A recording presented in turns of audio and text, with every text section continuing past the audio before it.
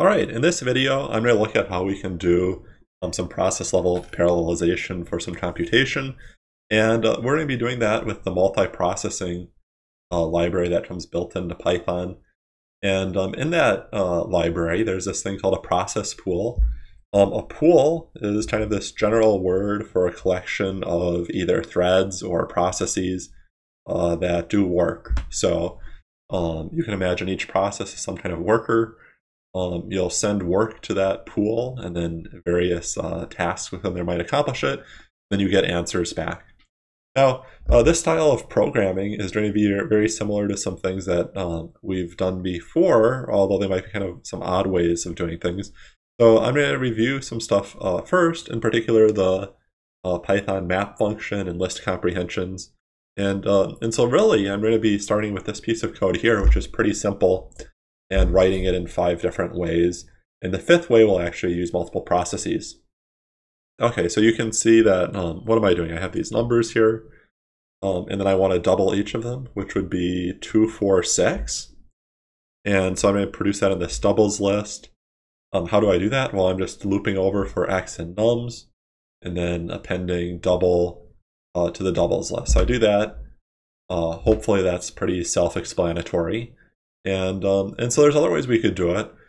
This kind of pattern of having a loop in order to build a list has a shortcut called the list comprehension, which we've seen before, but I think is always worth reviewing. And so in this case, I want to create a doubles list again, like before.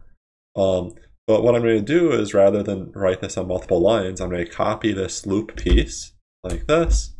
I'm going to put that loop inside of the list. And then before that piece, I have to put kind of the value that I want to add to the list. I'd be copying this piece from here, right down here, like so. And it turns out that that does exactly the same thing. I just signed out kind of a shorter version. This is generally going to be preferred because, well, it's 1 line of code instead of 4 up here. Okay, so that's good. Another thing we can do is we can apply the same function to everything in the list, right? And this is actually going to be a little bit more cumbersome, but so it's not that usually recommended. But it's not horrible to understand, and it's going to be pretty similar to what we're going to do at the end, where we have multiple processes. So it's kind of a nice bridge in terms of understanding that. So for this, what I'm going to do is I'm going to say doubles equals, and then I'm going to call map function. And for this, I have to have a function reference and then my original numbers, just like that. And so for this function reference, I think what I'm going to actually do is I'm going to say, let's create an anonymous function using lambda. I'm going to say lambda x colon something something something, and so I'm defining a function here, and each value in nums in turn is going to get passed to x. So first x will be 1, it'll be 2, and it'll be 3. And then here is what I'm going to return, right? So what am I returning? Well, it's just x times 2. So I copy this and paste that down here. And if I run that, you're actually going to see that I get this map object, which is a generator. And so I could do things like this. I could say next and try to pull values out of it. But to get the same behavior as before, maybe what I'll do is I'll take this generator object that I get back and convert that to a list. Okay, so this is a little bit clunkier than this, right? But it's going to get us closer to this final product. And hopefully you can see how it has the same result. Map just says run a function that takes x and returns 2 times x, everything in nums, right? Okay, so what if we want to do the same thing, but without the lambda function? And I think that's helpful because, you know, lambdas can, even though they're like kind of not doing anything that complicated, like the syntax is a little weird to look at, right? So I can get rid of this, and I'm gonna have to have my function reference here again. And so let me define a function that I'm going to call multiply by 2, and that's going to, well, actually, let me just do this. Let me show you how this kind of relates to this up here, right? So, you know, it's going to take something and return something. And so I want mult2 to be just like this lambda function. So I can see, okay, well, it takes x, and it returns x times 2.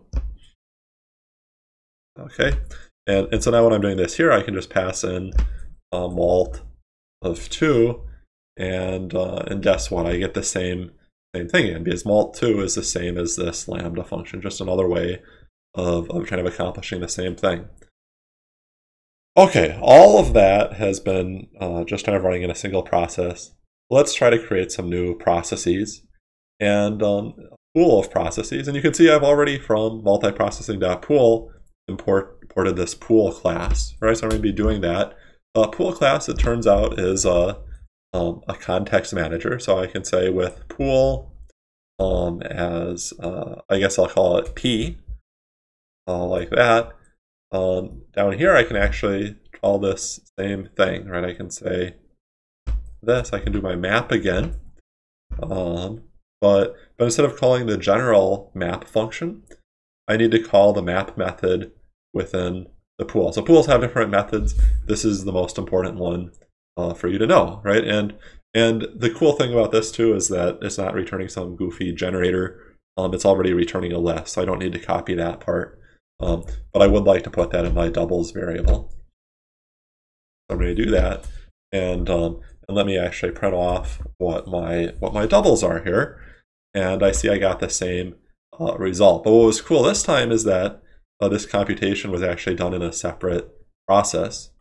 Now, when you're having a pool, one of the most important things to know is how many processes are in it, and I can specify, right? So I could say, well, I want one process, or I want to have 100 processes. You can see that's taking a while to create that pool.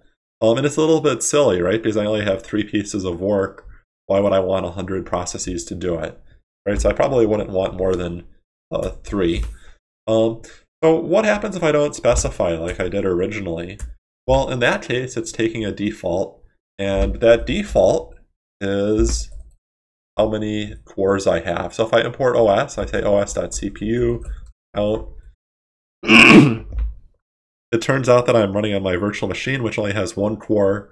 So this whole idea of actually using a pool of processes is a little bit silly in this example, right? Because why would I want multiple processes if I'm just kind of doing computation and I only have 1 core to do that computation on, right? So one of the things that I'll want you to think about is whenever you're introducing pools, actually time your code and make sure you're making it faster. I've seen so many cases where people hope to add parallelism and to make things faster, and they actually end up making it a lot slower.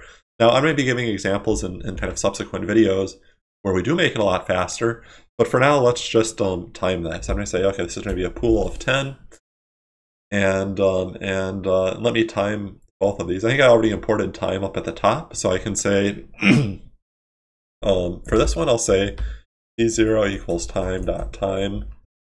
This is the this is the solution that doesn't have multiple processes. I grab that, and it's like so, and then I'm going to get milliseconds, which is t1 minus t0. That would give me seconds. Times 1,000 is milliseconds.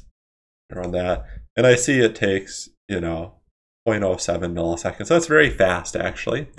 Let me see how it works with my process pool. I'm going to run that there, and then do the same computation afterwards. And then when I'm all done, I want to look at that again. I run that, and I see that takes almost 200 milliseconds, 1/5 of a second, way slower than this. And if I create even more threads, it's going to be worse, right? Maybe if I create 100 again, it's taking probably almost a little over a second to do that, right? So be careful, measure it. It takes time to create new processes, and so unless you have a lot of work to do, for example, maybe you're multiplying a huge matrix by something, it's not worth it, right? Don't do it for these small computations. So this is just kind of the mechanics of it, but I wouldn't do this in practice.